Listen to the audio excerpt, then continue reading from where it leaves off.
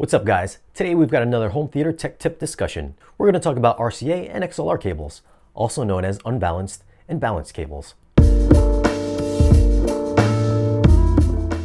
Now if you're new to the channel and want to keep up on what's new in the home theater space, then consider subscribing for new weekly videos. Alright, I'm going to try and keep this as easy as possible to follow. So you may have noticed on the back of your receiver or amplifier or any of your audio gear this odd looking connection. This is a balanced or XLR output. This will output sound using an XLR cable like this one. These types of connections are usually found on higher end amplifiers and receivers or anything that outputs high quality audio. The most common type of pre-out that we see on receivers and amplifiers is the RCA connection, which looks like this. I'm sure you've got a bunch of these in a box somewhere. So why do we have two different types of outputs and which one is the best to use? Well, if you take a look at an RCA cable, you'll see there is a pin in the center of the cable.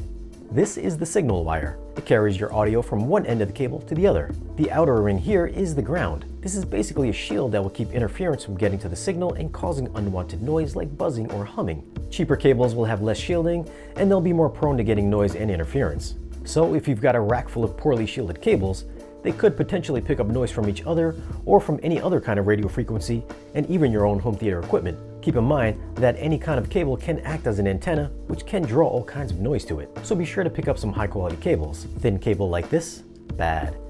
Thick cable like this, good. Now taking a look at an XLR cable, you'll see there are 3 pins inside the cable. One is the ground, just like an RCA cable has, so it'll act as a shield for noise and interference, and one pin will carry the signal, just like the RCA cable.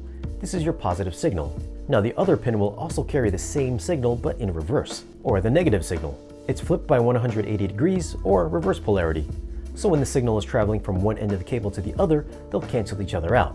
Now if any noise was to creep into the signal path, then it'll be canceled out as well, since any noise would also be on both pins and out of polarity. When the signal reaches the end of the cable, the out of polarity or negative signal is then flipped so that both signals are now positive.